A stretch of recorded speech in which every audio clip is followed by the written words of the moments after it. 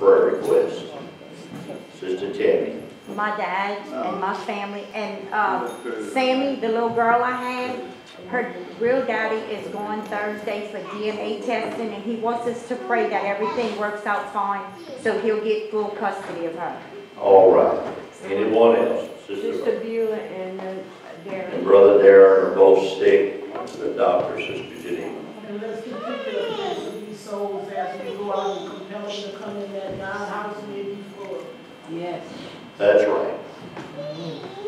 Ron? For our family and extended family in the Philippines, and the states and the church families here, also for the prayers in the prayer box, and also for all the people that I've been passing cards out to. I've been getting good reports from every last one, and the one I talked to today before I came home, when I got my meal, she said, this is the second time you come in here and you invited me. She said, God must be speaking through you to me. She said, because I've been praying and asking for me and my little girl a good church to come to. All right.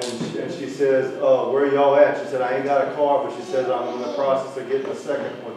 She said, so it was, once I get it, she said, I can't come this weekend because I got to work here. But she said, maybe next weekend I can do it. All right. And there's multitudes out there just like this. I met a lady at Victor's, same scenario, looking for a church. I'm telling you, they're out there. They're looking for it. They just don't know we're here. And that's an embarrassment, really, for the church. But we need to, this is another purpose, this is to make our presence known. That's right. Sister Norma. I have a first cousin that had a stroke, and they found out that he has colon cancer. And they did surgery twice, and he's just there. So I'm asking the church to keep him lifted in prayer. Curtis Vital. All right, remember that, Brother Don. After young man, I asked for prayer for Sunday. Remember, Curtis Vital, same young man. Okay, so please, let's continue to pray for him. Anyone else for Sister Geneva? Salvation from our Salvation. That's more important than a bank account. Yes, it is. Really and truly, it's the most important thing in the world. In the hour that we're living in is people to be ready to meet God. That's a fact, Pastor. Because we know from the word of the Lord that the Bible says even now hell enlarges. There's construction going on in hell to receive a multitude of people that's going to go there. And everyone that you reach is one soul that you can pluck from the flames of hell. Yes. Please, this is a very serious and urgent thing. Yes, sir. It's not just numbers. Numbers, if the numbers are on the pew, that means people are having an opportunity to hear the Word of God. Amen. That's why the numbers. When I say there's 3,500, that's what I ask God for. I believe that there are people out there, just like Brother Ron spoke of, the lady I met at Victor's cafeteria. There's people out there that are praying even now and searching for a place that they can attend church. Please, let's continue. So good to see our friends tonight, and he brought us a bunch of Bibles that we're going to be able to use for gifts. And his wife, I'm sorry, I keep just calling my friends. What's the last name again? Yes, sir. Yes, sir. Yes, sir. And your name is Brenda. I can remember Brenda. I got a cousin named Brenda. We're so glad to have Brenda. Hallelujah. Your first name is David. David. I can already remember that now. I'll just associate you with David the psalmist. Amen. Amen. Amen. Well, we're glad David and Brenda are here. Hallelujah, Amen. And God is asking, God is moving. Anyone else with a prayer request, maybe an unspoken, just of a private nature, all right, hands all over the building. Let's take these to the Lord in prayer. Lord, we love you tonight. I have faith. We realize, God, that this is an urgent hour that we're living in. You said in the Lord that there would be perilous times, and truly we're living in that hour. Lord, but the church needs to be strong. For you said they that know their God shall be strong and do exploits. And we're believing you tonight, God, that you're going to bless. Lord, bless Elbers and Newby, God. Keep your hands upon them. God, they're vessels also, Lord. They're helping David and Brenda, Lord, and help us round up some Bibles. God, we're thanking you for sending them our way. We love them and appreciate them. I pray, God, every person that prayer was made for, you see Sister Marie Letitia's dad. God, I ask you to touch that man's body one more time. Let the healing balm of Gilead flow into his body. Lord, let them find a blood pressure. And God, let that blood pressure begin to come up. We're trusting you for it. In Jesus' name we pray. And everybody say amen. God bless you. You may be seated. Thank you for hearing us today. Hallelujah. Thank you, Jesus. Thank, we're so glad you're here. And good to see my friend back here. It's so good to see her. She's visiting with us tonight, but and I was telling her next week, I was going to start it this week, but I kind of wanted to continue to focus just a little bit on this evangelism, this outreach. I've got some letters here that we're going to assign some people to different sections of town, and we're going to work this. Yes. Amen. That's right. We're going to do it. I had an old boss one time, he says, devise a plan, stick to the plan, and work the plan, and he said it equals success. And I believe that with all my heart. We're going to seek the face of God. Yes. But tonight, if you have your Bibles, turn with me to Genesis chapter 4, verse 1. Somebody texted me today and says, you say this all the time. But today I became convinced, and I don't know what they've really been believing before this, but they said we have become convinced that obedience is the only way that you can live for God. I said, well, that's true. I teach that all the time. It was disobedience that got Adam and Eve cast from the Garden of Eden. It was disobedience during the dispensation of Noah with Noah's ark. It was disobedience. People walked in, no doubt, and looked at the ark. We had the privilege of a year or so ago, 2 years ago, we went to the ark in Kentucky. It's the replica that they built, and I don't remember exactly what it's called other than the ark, but Ark Encounter, that's what it was. And we went there, and I knew the ark was big, and this ark is supposed to be built to the same measurements and that comes from the Word of God. And as I walked through that ark and looked at that mass structure, and I could almost imagine people coming to the ark and looking around, and they thought it was wonderful, and they thought that this is a great thing, but the Bible says they mocked and made fun and said, well, where are you going to float it? If God gives you instructions to do something, That's right. whether everything is there that's needed or not, if you will be obedient to God, God brought the water to Noah's ark. He did. And he flooded the whole earth, and it covered even the highest mountaintops. And I began to study on some of the highest mountains, and yet there was water that there was no dry land, the Bible says. Right. And obedience is everything. Yes. I don't always, and I tell God that all the time, because I don't always really understand some of the things that God reveals to me. I ask for revelation. God, I need to understand what you're trying to show me.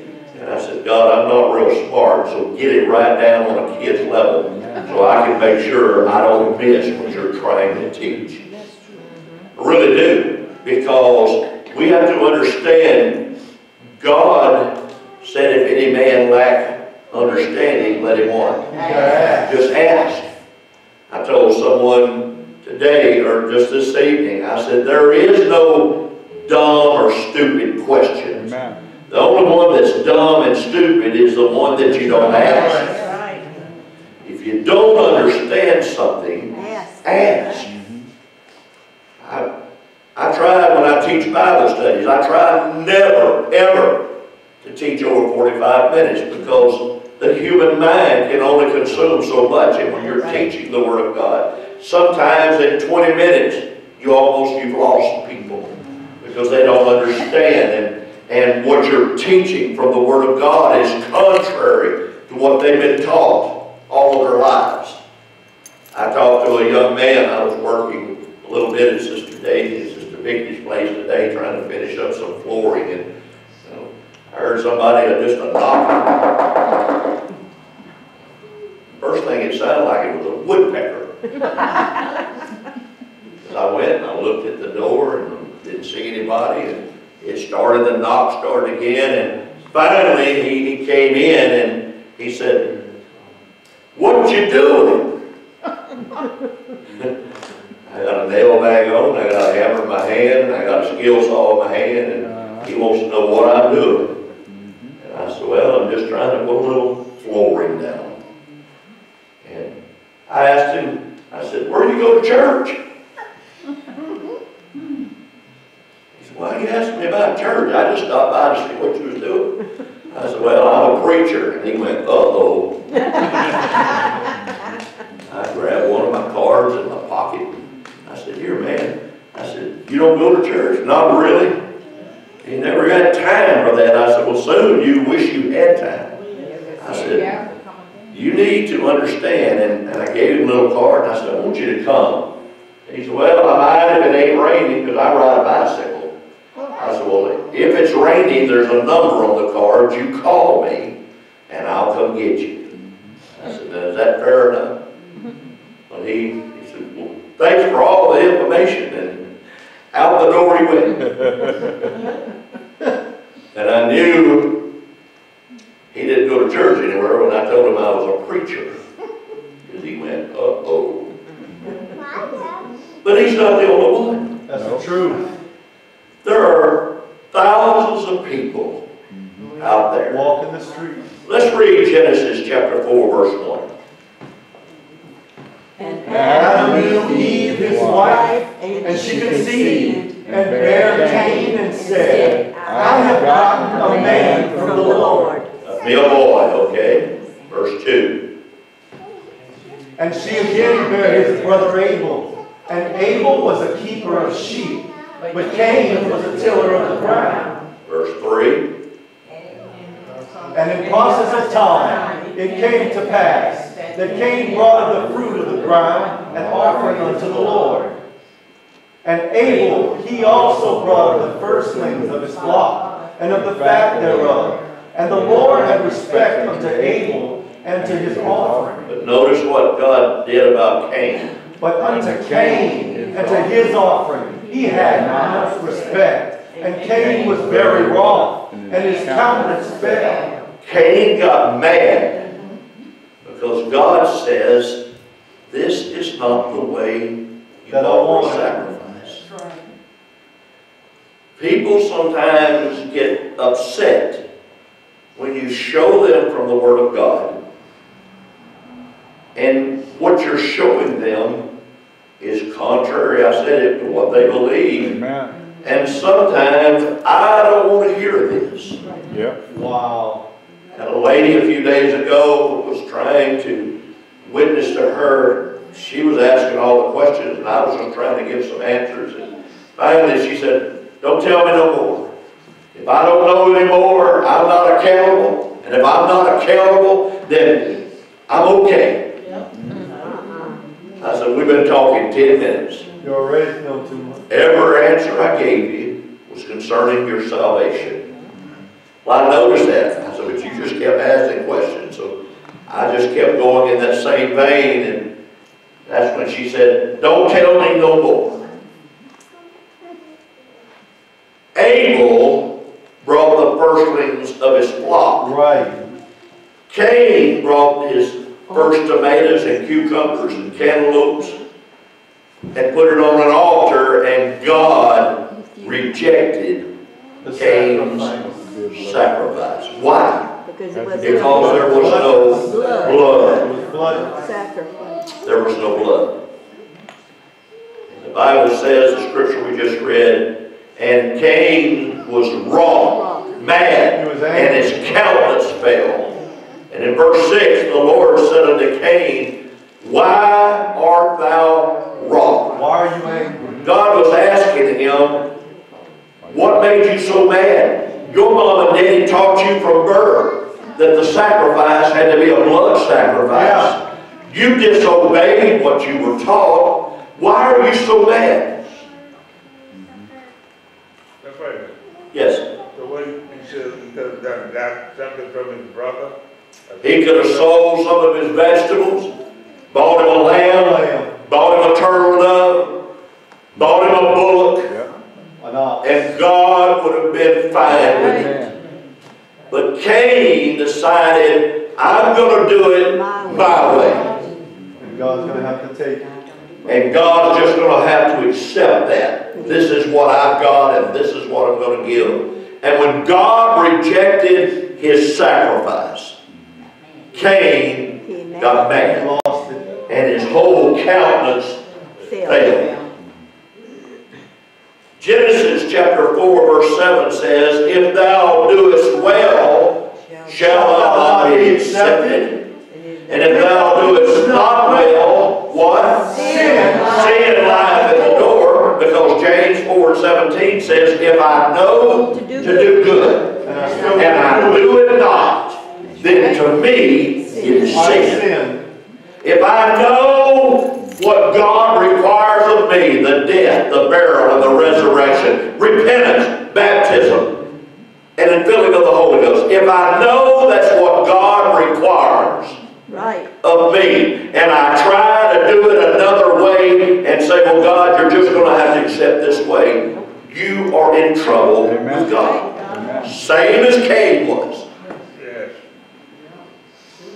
Same as Cain was. He said, if thou doest not well, sin lieth at the door. And unto thee shall be his desire, and thou shalt rule over him.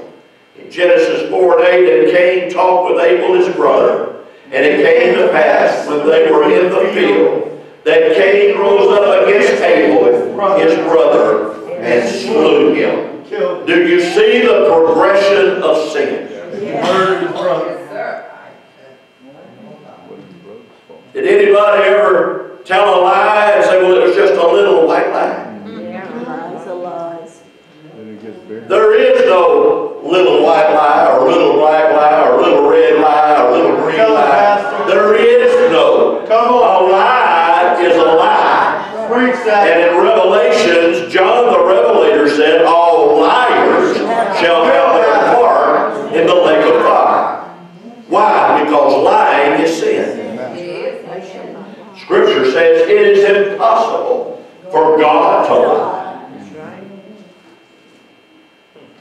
Sin is sin.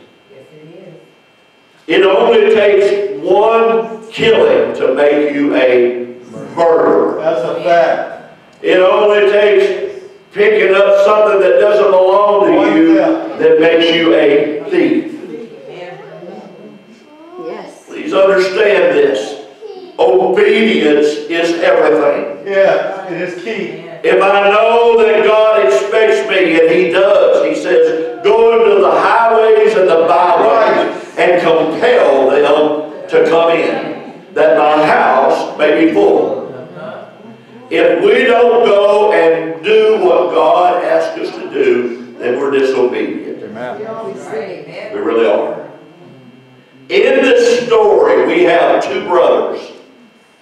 Each brother was born after Adam and Eve left the Garden of Eden. And after God told them that the ground would be cursed. Because in Genesis 3:17, it was cursed. Why? Because of Adam and Eve's disobedience. God drove them from the garden. And He said, man, you're going to make your living by the sweat of your brow. Woman, you're going to bear children. And have pain. And you're going to have pain like you have never. I've been at the hospital, and I get kind of squirmish when I hear that lady in childbirth screaming. Our last one was born really wrong, was too big. And the doctor said, I made a mistake. I should have done this baby's cesarean section, but it's too late now. And Sister Perkins was screaming because she's only 5 foot tall, and there's not a lot of room there for a 9-pound, 6-ounce baby. And she was screaming, and I couldn't take it no more. And I stepped outside of the room where she was at, and the doctor come marching down the hall, and he said, you've got to tell her to be quiet. There's other women back here having babies. I said, yeah, they all screaming. They're all doing it. Well, you're her husband. I said, you want to tell her to shut up? You go do it. That's right. He walked in there, and I mean, she was wringing wet. Just. That's right. And he said, no, Linda, you're going to have to quiet down. And she grabbed him by his coat. And she pulled him right down to where his nose was touching her. She said, you get on this table and lay in labor for 6 hours and see how you feel. Right. He turned and walked out. I followed him. I said, boy, Doc, you really told her. He said, no, you can't deal with a woman in labor. I said, but you wanted me to go do that. I said, she just grabbed your coat and pulled it down to where y'all were nose to nose. I said, if I'd have done that, I said, I'd have brought it on the floor.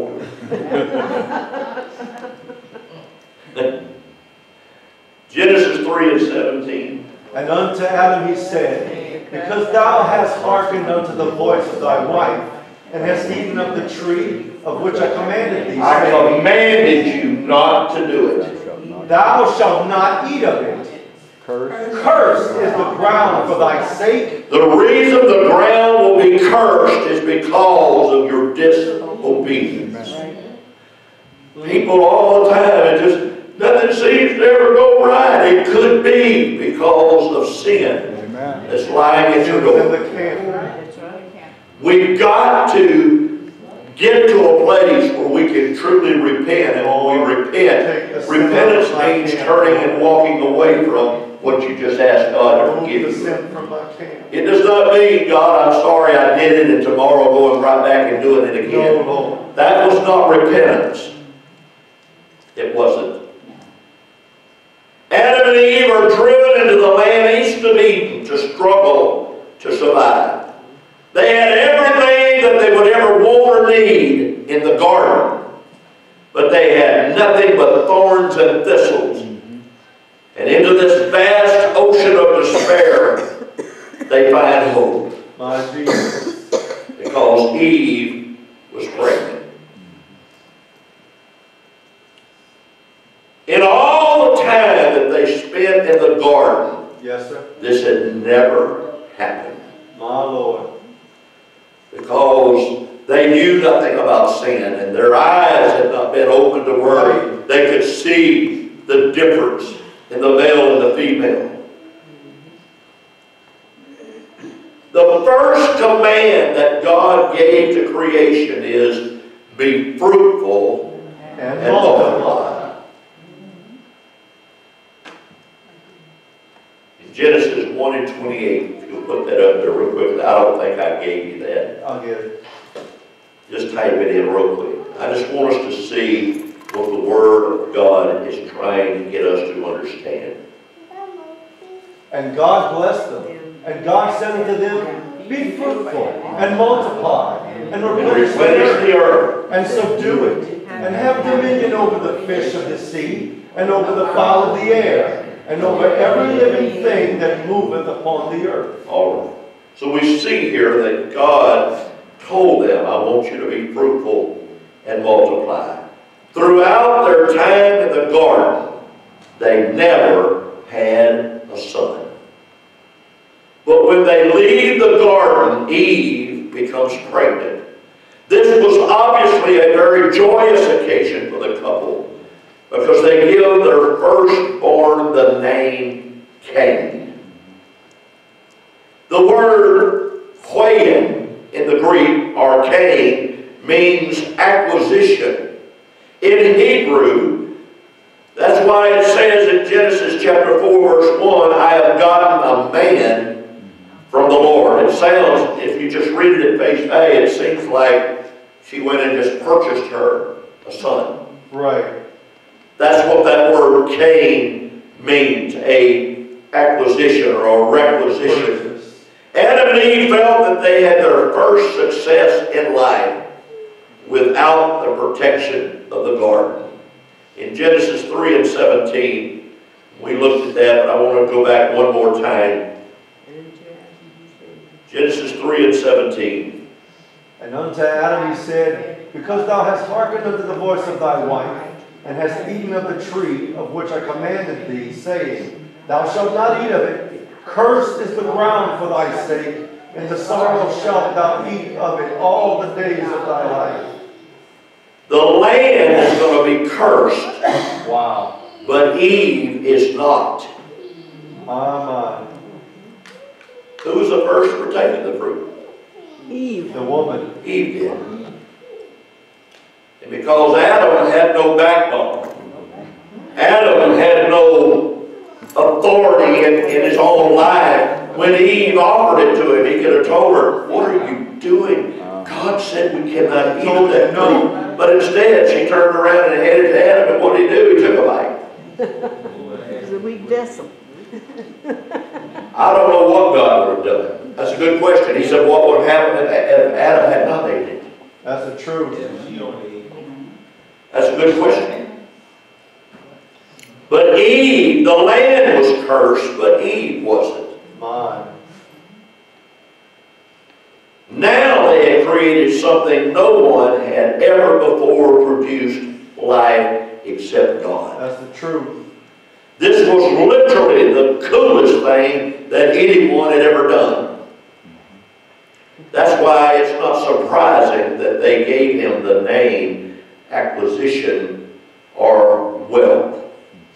If he were alive today, we would call him Mr. Marvelous. That's the truth. Or Captain Incredible.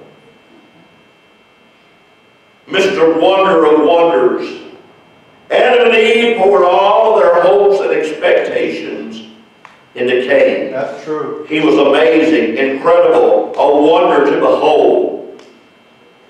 Matter of fact, look at what we have done, Adam and Eve said. That's true. We have created life.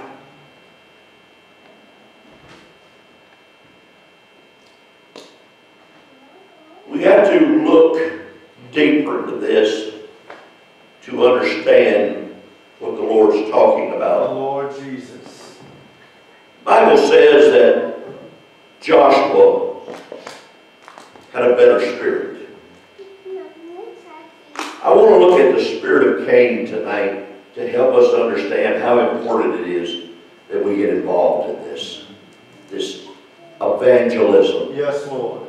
To have the spirit of Cain is to consider your own needs and wants ahead of others. That's true. That's what Cain's spirit did. He only looked out for number one. Yes, sir. That's Worry a about fact. nobody else. People with this spirit are more concerned with what they can get from people than what they can do for people. Ain't that the truth? They just look out for number one, themselves. My Lord. That's the spirit of Cain. Jude, verse 11, and I didn't give you that, I'll just read it, but it says, woe unto them, for they have gone in the way of Cain. My God. Go ahead and put it up there, the 11th verse of Jude. There's only one chapter. And they have ran greedily after the era of Balaam's reward. What was Balaam's reward? When the king called for Balaam to come and to curse Curse God's people. the Hebrew people. You couldn't curse them. God spoke to Balaam and says, what I have blessed, You can't curse it. no man can curse. That's it. But Balaam should have stopped right then and said, no, king, I can't do It's it. not while he was ahead. Getting money. But he kept looking over in the back of the king and saw this big old chest of gold and silver. And he began to try to figure a way how I can get this That's true. and not make God mad. My God. Jude verse 11. Let's read it. Woe Woe to them, for they have gone the way of Cain, and ran greedily after the heir of war. And did what? Perish. Died. In the gainsaying of Korah. Everybody knows who Korah is? Yes. Yeah, she went against There Moses. was Dathan and Abiram and Korah, and And fools and they killed them. they go around the Israelite camp. They were Egyptians. Yes. And they just came along because they saw the mighty manifestation of God's power, and they said, we're going to follow along with these people because they tapped in, they've got something. But at night, Brother Bobby, when the camp was resting, they'd go around and try to stir up some confusion. That's it. You know, that guy we followed, Moses, he's been up here under 40 days. We ain't even heard from him. He's probably dead. We need to pick up camp and keep moving. Always trying to start Break up the confusion. camp. That's why he said, perished in the gainsaying Died. Korah.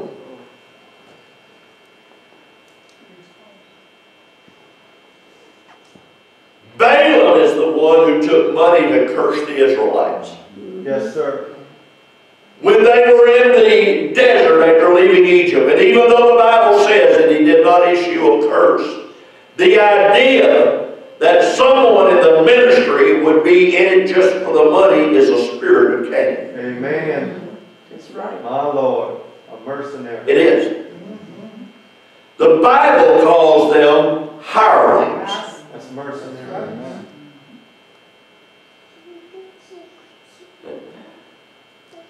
Because 8 years ago, I was only 20. I guess I was about 20. And I told him what I was feeling. I told him, when I was at camp this year, I said, what do you recommend, Brother Eber? Run! I said, run, boy. Run just as hard as you can. Don't stop. He sure did. I thought he was mad at me, so I just walked away. Every time I'd see him outside, I just kind of duck, you know. Finally, one day he was sitting on the porch, and I went and sat down with him. I said, Brother Eber, are you mad at me? No. I said, why did you scream, run? He said, because if you can outrun the call of God, you'll be thousands of times better. But he said, if you can't outrun the call, he said, you better count the cost. It'll be great. He said, you better make sure that it's the call of God on you, and that the burden of God is not on you. Call. That's it. Because he said, if not, he said, you're going to live a miserable life. It's a heavy load to carry. I said, oh, that's a weird thing for a preacher to take.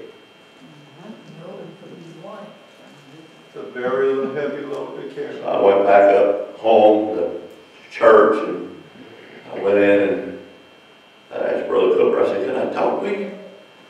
He said, yeah. So, way before church, I got there early, and we got in his office. And I was telling him what I was feeling. I said, what do you recommend, Brother Cooper? Run! I said, Well, run! you know, I figured that scripture out of the mouth of 2 or 3 witnesses, let it be established. And I ran. And I ran, and the more I ran, the more miserable I got. And I couldn't get away from that calling. Right. Could not run it. So I went to a young minister seminar at the campground, and Brother Teddy was teaching. And he said, Brother Perkins, you kind of feeling that? And I said, yes, sir. I said, what's your recommendations, Brother Teddy? Run! I said, my God. Oh, a young preacher the other day, he says, what do y'all do? Just play golf and eat fried chicken? And I said, somebody's misinformed you. Far That's from right. That's it. Many times at 1 or 2 o'clock in the morning, my phone rings and I get up and I go meet people at the hospital, Uh-huh. like Booger. I have people calling, they don't even come to church here. My phone will ring and we know we don't attend your church, but we know when you pray. We know God how bless us. y'all Would you touch come God. pray for our people? Amen. Amen. Thank you, Jesus. That's I went to Tulane University and prayed for a man from New Iberia. His sister called. She said, he's dying. There's no way he can live. And would you come? And I went and prayed with him. And he was a backslider, a man away from God. My God, Jesus. And when I walked in, he was so weak he could hardly talk. And I get my ear right down next to him, and he talked to me, and he said, I'm dying, and I'm lost. God. That's why I asked my sister to Oh, get you my to come God. pray. And I said, we're going to anoint you with oil. The doctor said, well, I'm going to step out. And I said, well, you don't have to step out. And we anointed him with oil, and we prayed for him. And while we was praying, I noticed Brother Don, his voice began to get a little stronger, and he got a little louder. And when he got the word, I could understand he was talking in tongues. God had renewed him in the Holy Ghost. 3 days later, a man that was dying, they brought him out of the hospital and brought him back home. And he lived for years. And I go and visit with him. And you know, you promised God that if he just raised you up. Just a few short months ago, he died and went out into eternity, but he had backslid again. Oh, God. His sister called me and said, would you go pray with him? And we went and prayed, and I went every day, Brother Zeno, for 27 days I went straight. And I woke up early that morning, and his sister called, and she said, he's just hanging in there. Could you come and pray? I looked at my clock, it's 3 o'clock in the morning. I'm not telling you all this for a pat on the back, but you better make sure it's a calling from God. The mantle of the pastor. And I got there, and they had him sitting up in a wheelchair because he couldn't breathe laying down. And I put my arm around him, and he grabbed me around the waist. And I told him, I said, all of this hatred that you've got inside of you, you better let it go. Let the bitterness leave. I said, you better release all of that, because he had a terrible marriage, and he hated that person. Extremely bitter. That man grabbed me around the waist in a wheelchair, and I'm praying with him, and he's there just repenting and asking God to forgive him. Oh, my God. And we probably prayed 30, 40 minutes, and all of a sudden he broke forth and began to speak in that heavenly language, and God renewed him again in the Holy Ghost. And not even a week later, he was gone. That's the mercy of God.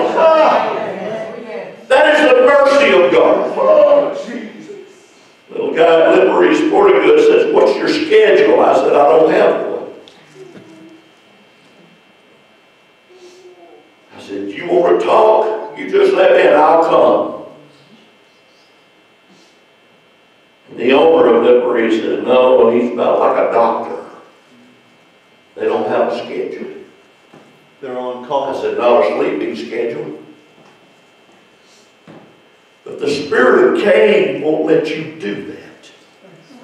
It will not. That spirit of Cain It will not. Well, they should have called me within normal hours. I'm just not going. We've got to make sure that we don't allow that spirit of Cain. Jude mentions Korah, the man who took it upon himself to challenge Moses and the priesthood. My God. God judged Korah and his whole family by having the earth to swallow them up. Earthquake. Because they refused to be obedient. Once again, this spirit is of one who would like to take the anointing of God upon themselves for selfish reasons rather than allowing God to choose his servants. You see, God wants people who are servants to others. That's right. He taught us that when he walked into the room with his disciples. The Bible said he got him a bowl, Brother Zeno, and he filled that bowl with water from the basin, and he grabbed a towel, and he went down and knelt at Simon Peter's feet, and he was going to wash his feet. And Peter said, "Oh," he jumped, "Oh no, Lord, you can't do that." Jesus said, "If I don't wash your feet, You'll never have you a have heart. no part with me." He was trying to teach his disciples, get rid of that spirit of Cain and become a servant who is willing. The servant's heart. Who is willing. A minister needs to be concerned with what he can do for the church, not what the church can do for him. Amen. The Chinese have a saying, wealth rarely survives 3 generations. That is the truth. The ideal is that someone poor is motivated to make a better life for his family. Amen. Better than what he had. He skimps, he saves, he works hard to get some measure of wealth. His son watches his father work hard, and he takes the family fortune and builds upon it to make the wealth even greater. Amen. I want you to know the Rockefellers and the Kennedys The and Vanderbilt. the Vanderbilts, they all started with money. The children did. The 3rd generation, however, grows up never knowing poverty. The 3rd generation feels entitled to the wealth, and so they become spoiled. The 3rd generation concentrates on spending the wealth rather than adding to it. Conrad Hilton was born in New Mexico Territory in 1887 to strict Catholic parents. He purchased his first hotel in 1919 and built several others over the next few years. But during the Great Depression, he lost most of his money, My Lord. but bounced back to even greater wealth. In 1944, he founded the Conrad Hilton Foundation to ease human suffering worldwide. Amen.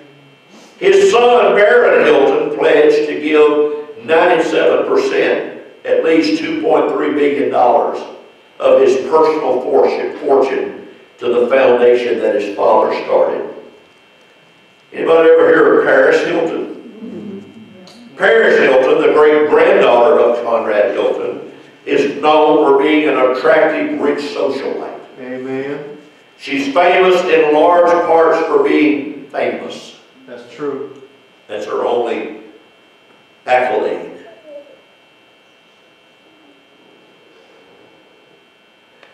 She's famous and yet not. When someone grows up with wealth, they become accustomed to it. As humans, we make the mistake of believing that something that existed all our lives will always exist. But it don't. That's true. It doesn't. We stop cherishing and nurturing it, and we start neglecting it instead. We feel that we are entitled. My God. Amen. I'm a 4th generation Pentecostal. I thank God for that heritage. Amen. I had a grandmother. I never knew her. She died at 38 years of age. I wasn't even born. That was just a good old religious girl. Words of my mom.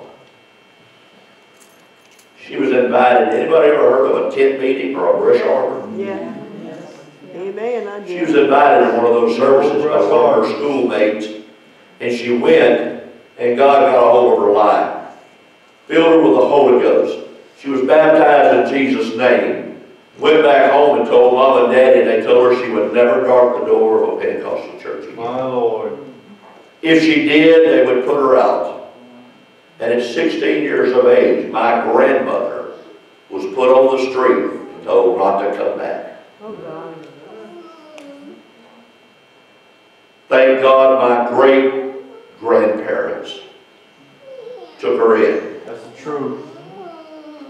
And they finished raising her until she was 18. But they never tried to stop her from pursuing God. That's the truth. But my grandparents, my great-grandparents, so that was her, my great-great-grandparents that took her in. But she made up her mind, I'm going to be obedient to God. Yes, sir. Rather than man. The Bible says if I'm a man pleaser, then I'm not a pleaser of God. Somewhere in every one of our journeys and our walk with God, we have to reach a place where our desire to please God is greater than pleasing our friends, pleasing our family. Because if I'm a man pleaser, then I cannot be a God pleaser. Turn to Judges 18 and 30.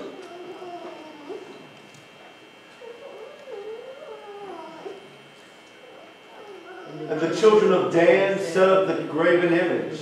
And Jonathan, the son of Gershom, the son of Manasseh, he and his sons were priests to the tribe of Dan until the day of the captivity of the land. Verse 31.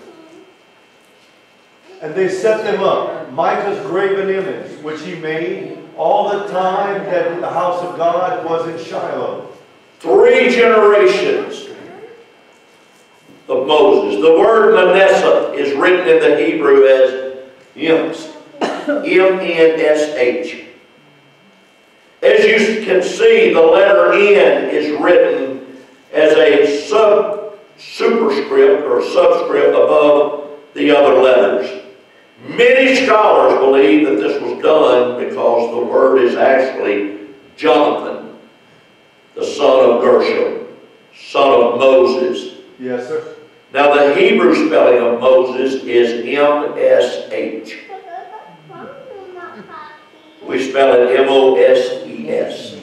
But the Hebrew spelling is just simply M-S-H. That the writers have given us a clue to say that this is actually the grandson of Moses. But in order to preserve his good name, they pronounce it Manasseh. In 3 generations, the family went from the strongest spokesman for God, Yes, sir. to a priest in front of graven images. My Lord. In 3 generations.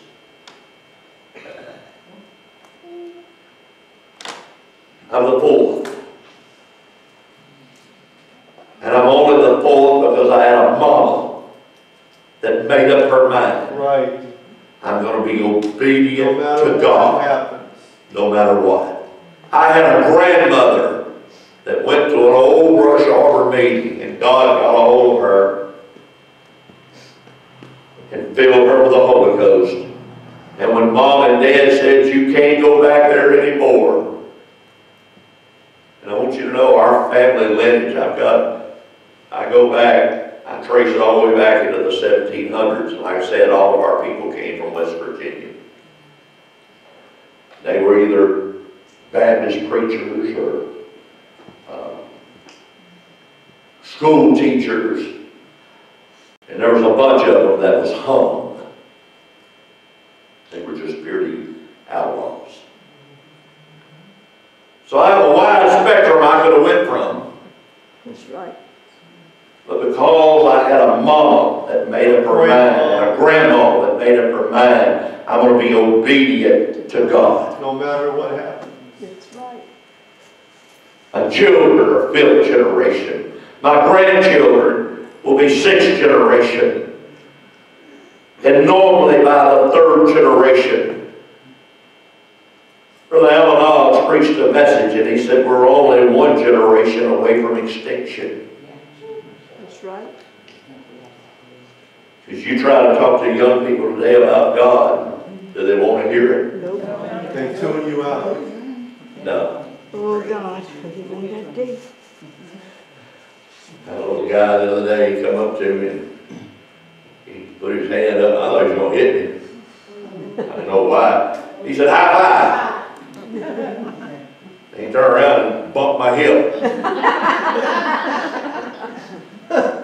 And he grabbed my hand and put his thumb here. I don't know what all that was. Some kind of hands. When he got through all that, he said, "What's happening, dude?" I was raised in a generation, anybody older than me, if it was only one day, I was supposed to go, "Yes, sir," "No, sir," "Yes, ma'am," "No, ma'am." That's extinct. It's hey, dude. That's true. Why did it become extinct? Because parents quit teaching it. Right. Yep. Right. My daddy told me, when you go to school, your teacher is your boss. That's right. Right. And until you get back here, your teacher and your bus driver are your boss. Right? I had a daddy that drug me off of the bus at the bus stop and told the bus driver, "Put your stop arms out and don't move," and whipped me in front of the whole bus. I was so embarrassed. I was telling Dad, "I'm embarrassed." He said, "Good. You embarrassed me when your principal had to call me and told me you got in trouble today." And he said, "I told him, go get him out of the classroom and whip him again. And when he gets to the bus stop this evening, I will whip him again." He said, "And tomorrow those horns will be gone and he'll have wings of an angel." But people say, "Oh, that was terrible. I want you to understand something. I was disobedient." My God. If you whip your I child, go to our jails and pray with people. I tell them, "Why do you do this?" "Well, there ain't no repercussions. They stick me in here for 6 months." And he said, "I got a gym, I got electricity, and I've got a weight room to work out." And said, "You already saw me when I came in here. I'm all buff now and not afraid of any repercussions." They're in the system. And I see them every week. but the law says if you whip your child, you can go to jail. Yeah. That's what's wrong. And that's what the kids will tell you. "You hit me, I'm going to call the cops." That's exactly what it is. Me too. They said that. Okay, he said his sister works at Head Start. You can't even put them in timeout. Nope. Really? You can't tell them time out. They don't have, you don't have a choice. Like I can't say, "Sit down." Nope.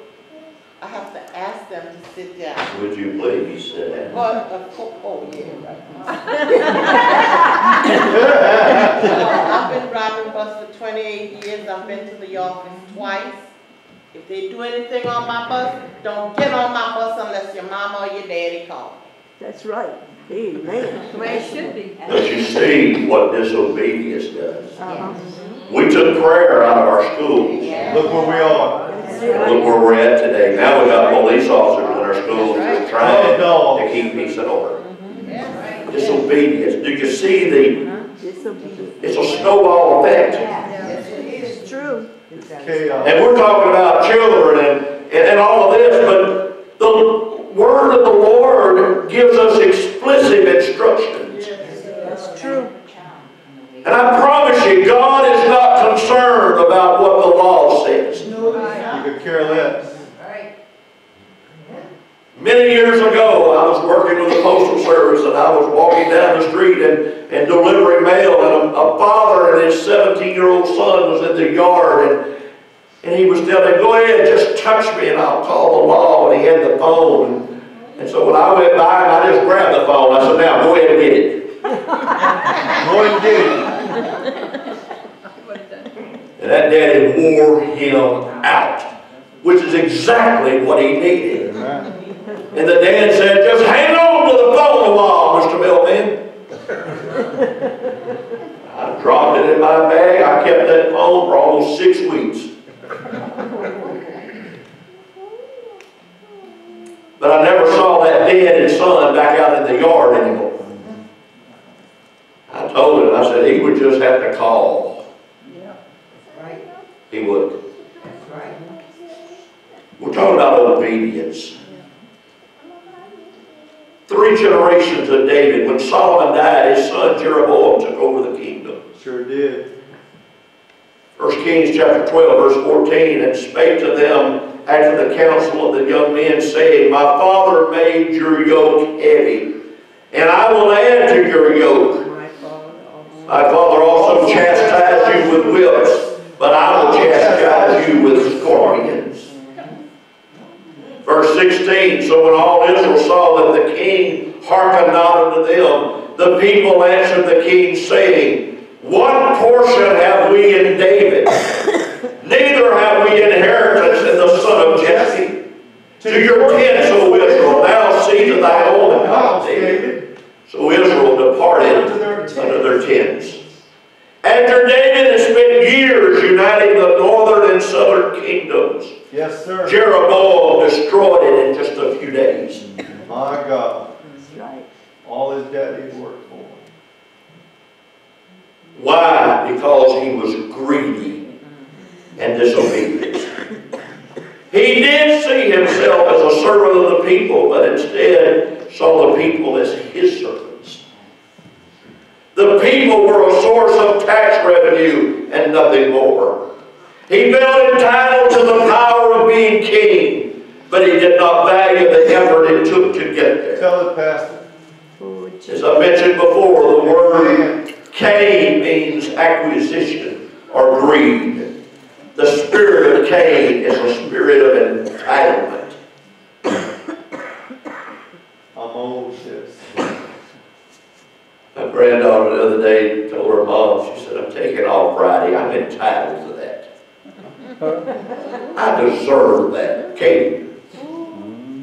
I said, you deserve it? Oh, yeah. That's a spirit of Cain. I deserve a day off. I'm going to take a personal day and I'm going to just go and shop and enjoy myself. We live in a society That thinks like that. There's a young man I know, he's only maybe 19 and he just bought this big old $70,000, $80,000 pickup truck. I mean, it's a King ranch. It's maxed out sunroofs, and I said, man, how did you afford that? Man. He said, it's the American dream. And he said, I deserve that. That's Cain. I'm just waiting, Brother Paul. I know I'm going to see him again. And when I see him, I'm going to say, did your payment book ever show up? What you know this month. Because that truck won't smell as good as it used to smell. It won't drive as good as it used to, John, because he's probably paying $700, $800, maybe more a month on that truck. Paying through the nose for it. It's over $70,000. He's 19. Okay, he said the insurance is probably $500 or $600 a month. It's a tag. But he said, I deserve that. I'm just waiting to see him again. Ask him if he feels like he still deserves. I saw his dad. His dad said, I tried my hardest to talk him out of it because he's not financially able to meet those kind of notes. I said, what did he tell you? He said, well, I'm going to drive it until they come pick it up. I'm going to enjoy it. That's the spirit of Cain.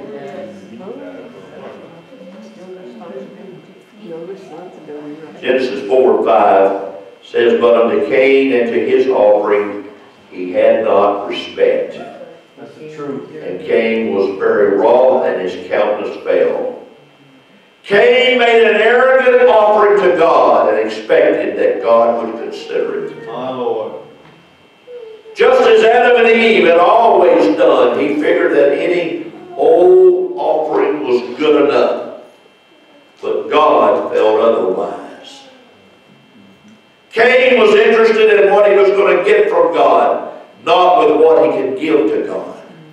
My Lord. Do you ever just stop sometime and listen to yourself pray? Selfish prayers. Give me, Lord. I want this, God. Me. I want that, God. And give it to me, God. I deserve it, God.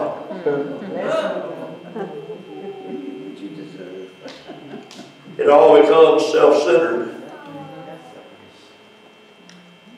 We act like God is our sugar daddy. That's true. Santa Claus. That's right. Lord Jesus. As ministers, we're constantly fighting against our flesh in this regard. That is why the only minister you should follow is one who tells you not to follow him, but follow God. That's right. Follow Christ. Follow God. That's it. When I first received the Holy Ghost, my pastor, I went to him and I said, I want you to, if you see me doing anything, I want you to tell me. I've had some of you come and do the same thing with me. But my pastor, there was an old elder in our church that had been living for God over 60 years. He grabbed me by the hand and he said, come on. And we walked over to old Brother Marshall Swain. He said, you see this man? You live for God like he lives for God. Yeah. He said, you'll be okay.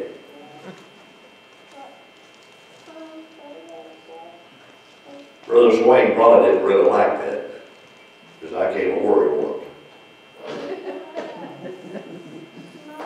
Brother Kane, Brother Swain, why are you always here at church an hour early? Praying. They cut the lights out and we passed by here and an hour later you're still here. He's the last to leave. He said, that's what I promised God I would do, son. He said, I can't have God bless me all the time. I got to bless him. Yes. Gotta bless him back. And that stuck in my head. And I said, Lord, let me be a prayer warrior like Brother Swain. Travail it. Oh, Jesus. He became my mentor. They came to visit us one Sunday. Mom said, y'all come on in. Dinner's ready. Y'all just come on in and sit down at the table. And he said, thank you, sis. I'm going to sit out here on the porch and just talk with God. What it was, he was fasting on Sunday.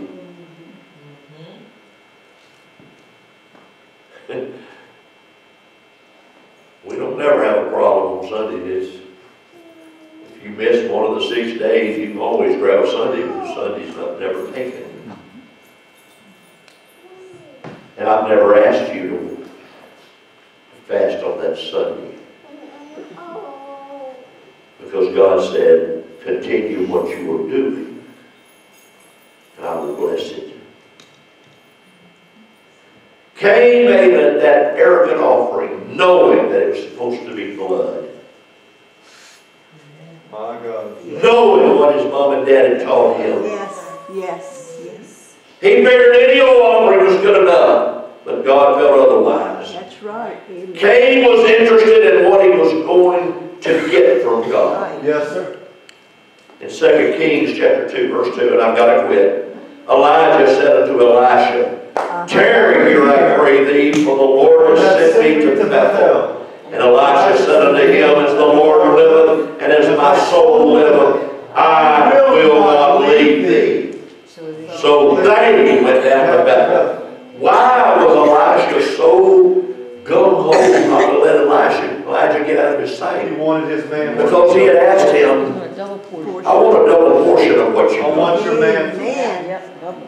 Amen. I don't want just what you got, I want twice A double portion of your man.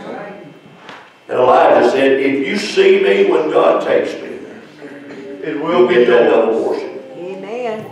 So Elisha said, he'll never be out of my sight. They went to a town where the sons of the He prophets stuck were. like And glue. they said, you just stay here with us. He said, no way.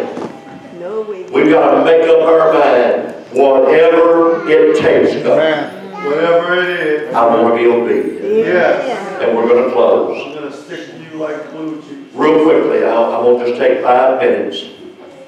I need to, as soon as we're finished, I need to see Sister Ollie and Sister Mildred, and I need to see Sister Geneva and Brother Bobby. I need to, Sister Victoria's not here, her car broke down in Lafayette. Brother Paul, Brother Dunn, Brother and Sister Zeno, Sister Helen and Sister Daisy, and Brother Roger and Sister Lynette, and just 5 minutes all I need.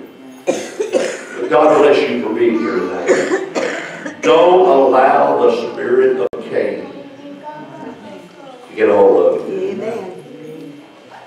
I heard something one time, and it's still with me today. Uh-huh. John F. Kennedy made a statement. Yes.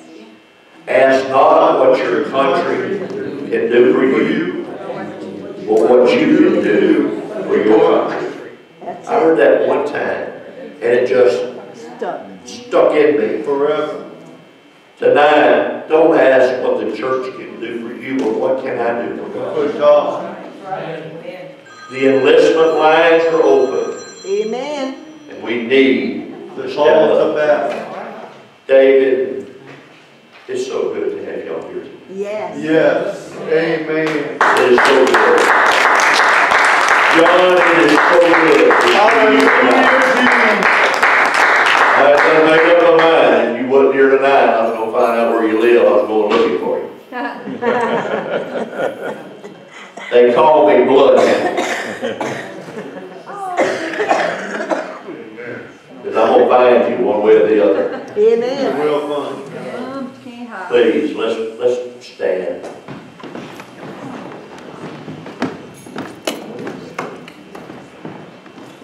All right. Soon as we dismiss.